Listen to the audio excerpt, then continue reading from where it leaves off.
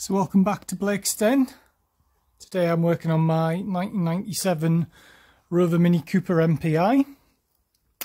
So a couple of weeks ago I did a video saying how I went to get the car out of lockdown and the clutch wasn't working, the hydraulic clutch, really spongy, and it leaked some fluid, as you can see on the floor. So I topped it up and bled the system, took it for a test drive and all was well. And then about 3 weeks later I went to take it out again and the same thing had happened.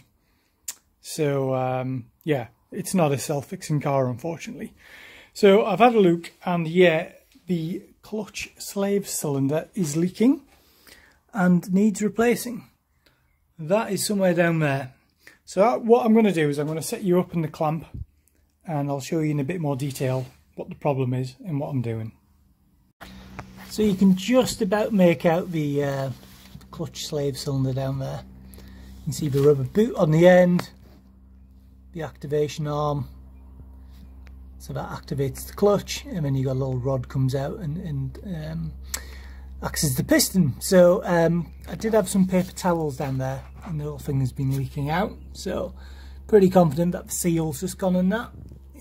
I think it's the original item. It looks like it's an AP one, so I think it's original, so probably just worn out. I'll actually show you on Project Designer, sporting its new wing. If you haven't seen that video, check out the link above.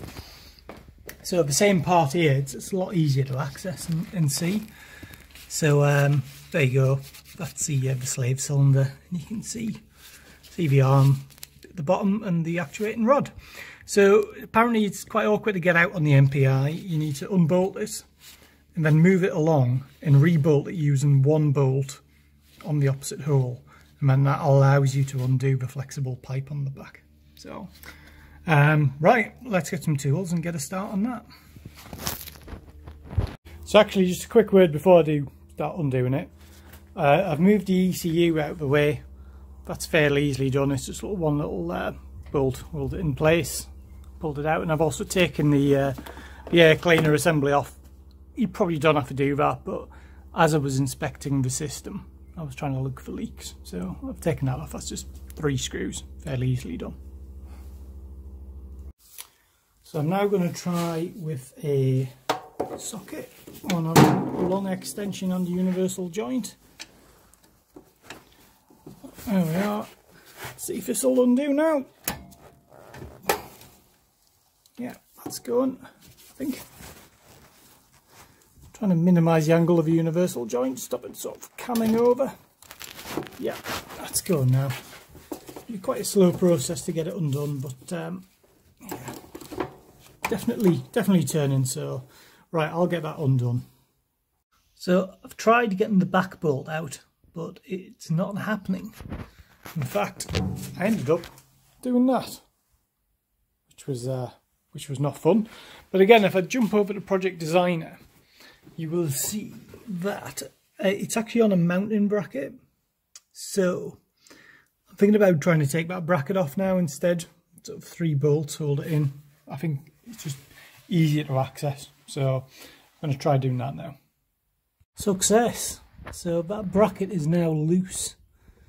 So I'm hoping that if I then wiggle the whole assembly, the piston, or sorry, the actuating arm will come out the front, so that stays connected to the clutch fork, and then I should be able to get the cylinder in a position where I can then detach the hydraulic line which goes to it. Right, I'm hoping you can see this. Again, access is not great to video at it.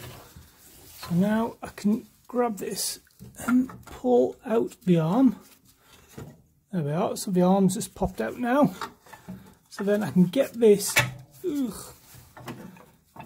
a better position, hopefully, where I can either undo that other bolt or I can then disconnect the hose which goes into it. Yeah, this is awkward. So I can see that other bolt now down there. Just feeling for the hose. Alright, so I've got the hose connection. Is where I'm wiggling my finger, it's there. Obviously when I take that off, it's going to start leaking fluid everywhere. So I think I'll get some cloths down there and we'll try and crack that open. So finally managed to get the offending item out. So there was a banjo bolt, goes through there for the hydraulic fitting, 17mm head, and those were the two bolts holding onto the backing plate here. So that was something like that. I think I'll clean up that plate before I put it on. And yeah, I thought I'll probably rebuild this, but not straight away. I've got another one bought, ready to go on. So yeah, refitting is the reversal of removal, but I will actually put that plate on first and then mount this the proper way. Yeah, it's looking a bit worse for wear, so it's probably a job that needs doing anyway. So I've had a bit of a fail. The new clutch cylinder hasn't turned up yet. So I'm going to fit the bracket. I've just thrown a load of Hammerite on it and give it a very, very quick clean up beforehand. So I'm going to stick this back on the car and then I'll be ready for when the new clutch cylinder turns up, hopefully on Monday. Well, getting this bracket on has been a royal world of pain. I put it in the engine bay, it dropped, fell to the back, couldn't get it out. In the end, I dropped the wheel and removed part of my sump guard. Well, not part of my sump guard, just one bolt to prise it out to get it out the bottom. So, yeah, not the best thing to do, but the bracket had to come out because I couldn't get the nut undone. So, it's done now, I just need to fix it. But the good news is, it's now Saturday and the shiny new slave cylinder has turned up. So, I'll be able to get that fitted. Quick update, that is in sort of very loosely. You've got to put the arm back into the sort of the piston bit, the rubber cup, before you buckle it in position. I've still got to get the pipe on. I tried bolting it like offset to one side, so the left hand hole was in the right hand hole, and tried doing it that way, but the pipe didn't seem long enough to reach. So yeah, we'll see how this goes. But I'm not going to be able to film it because I can't even see what I'm doing really, so you're not going to be able to see what I'm doing. But essentially I've just got to put the pipe connector back on, the banjo bolt back in. Well, that's in and connected up. I'm not going to lie, it was a complete pain to do. The back bolt, which holds in, it's almost impossible to tighten up. I had to use 2 universal joints and 3 extensions to reach it. And the front bolt was fairly easy. The line on the back, really difficult to do as well. So nifted up best I could. Actually did it whilst the whole thing was loose and just held it in my hands.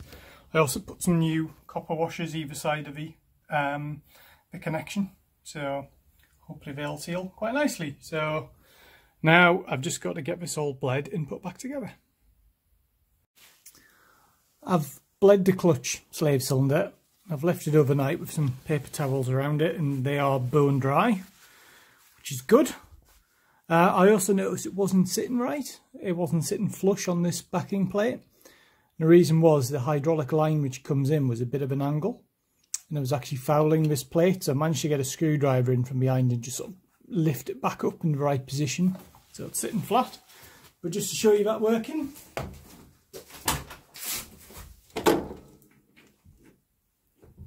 so I've got a really positive feel now on the clutch pedal, and yeah, that all seems to work. So just need to get all the other bits back into position.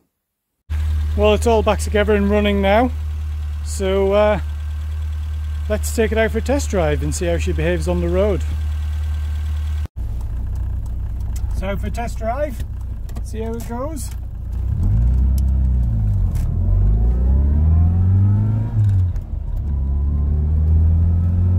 Yeah, absolutely fine.